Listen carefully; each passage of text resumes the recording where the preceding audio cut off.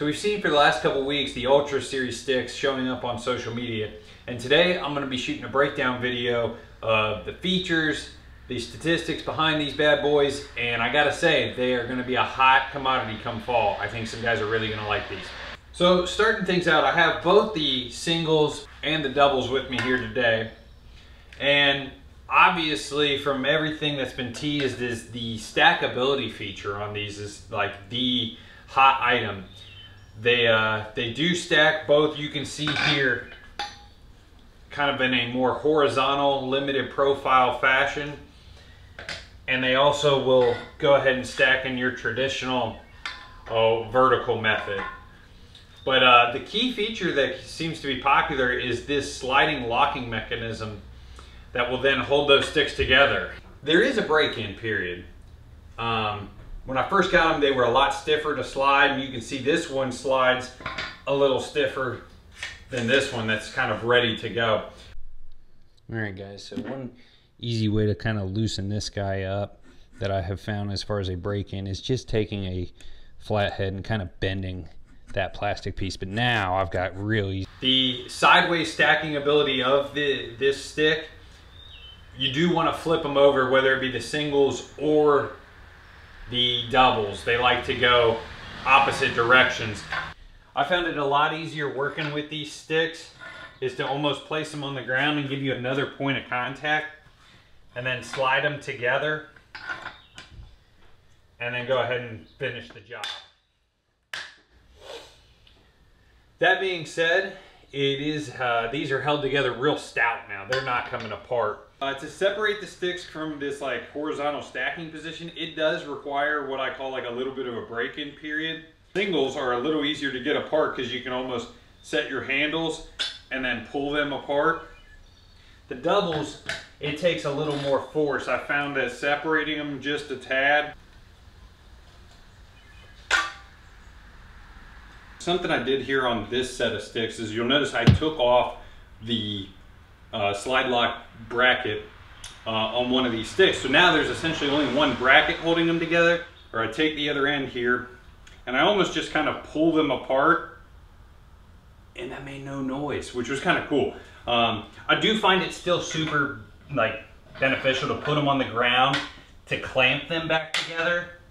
Obviously there's a little noise there, but I think this is the route to transport, and then even maybe some sort of tighten strap or gear tie around all 3 or 4 sticks, whatever you determine. But again, you can see here, I kind of just separate those a little bit and then and so that's kind of nice that how quiet those detach. I would not hesitate to run these sticks and just have one bracket every other one. So let's go over dimensions on the double step stick here. The whole tube itself is 18 inches, and step to step is like 16.5.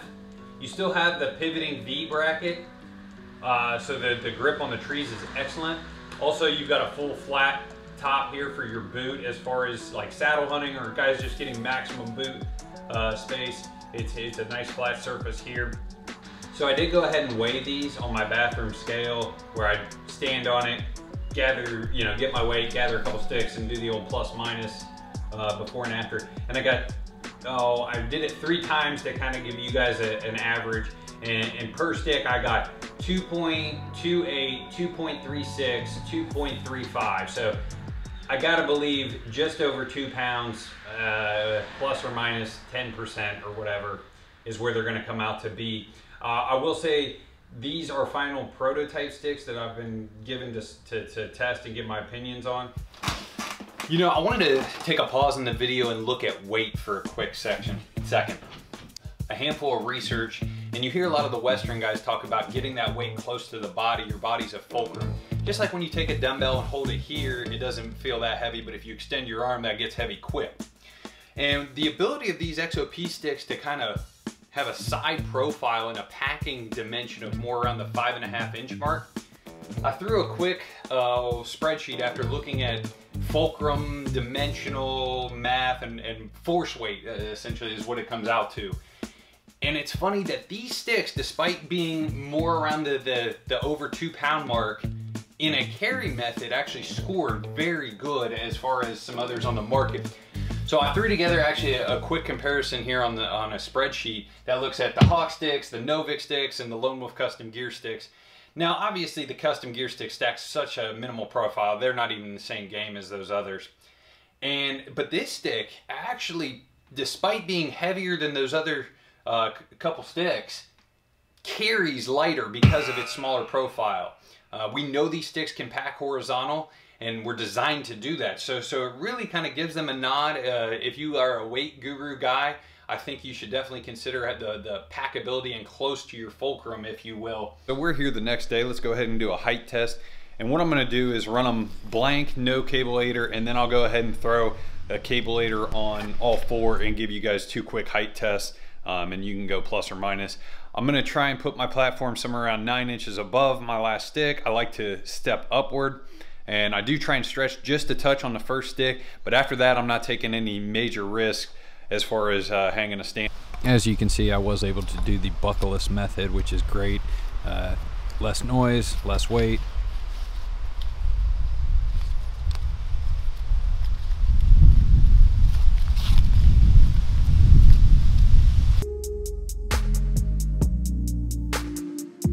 So I think for testing purposes, we need to add about 6 inches because I can easily get another 6 inches on this first stick.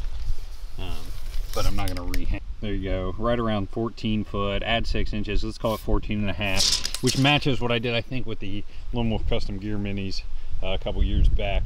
So let's go ahead and I'll run this on the cableators. Wanted to note, I think you can bend these even a little more just to give you a better boot clearance. Sticking out from the tree.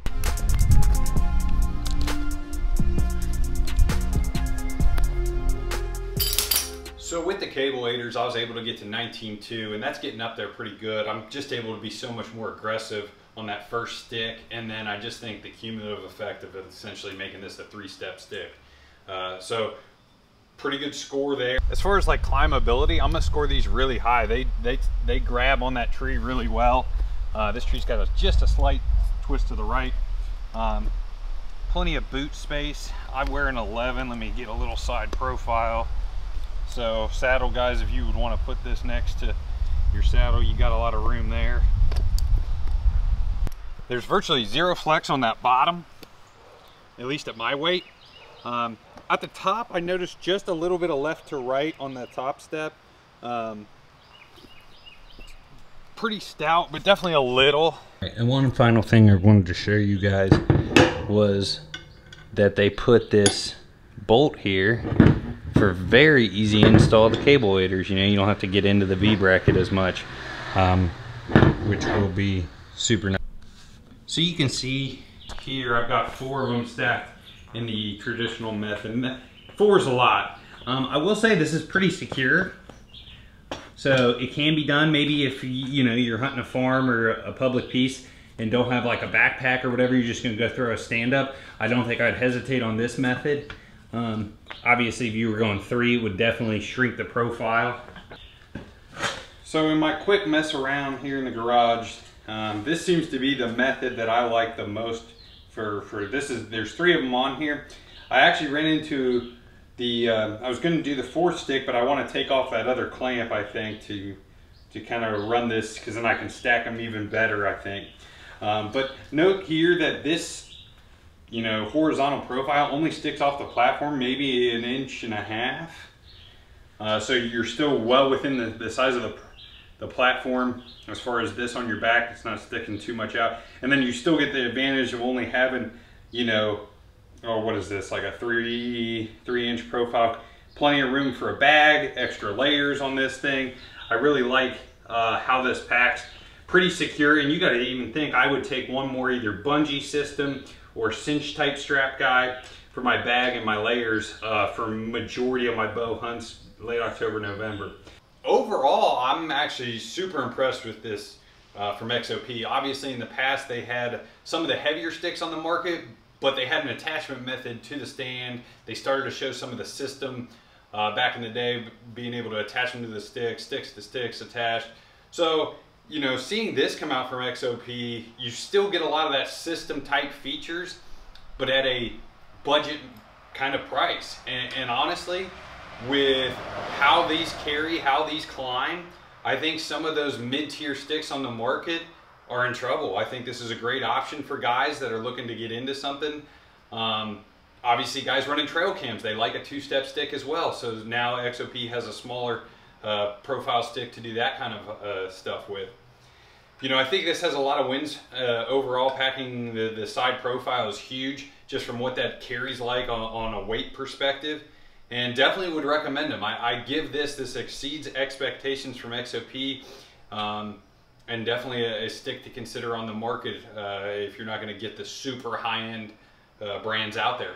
Guys, good luck this fall. If you like this channel, please hit the subscribe button. My film should be dropping here very soon. So last year's public land buck, that should be out here very soon. Appreciate you guys watching.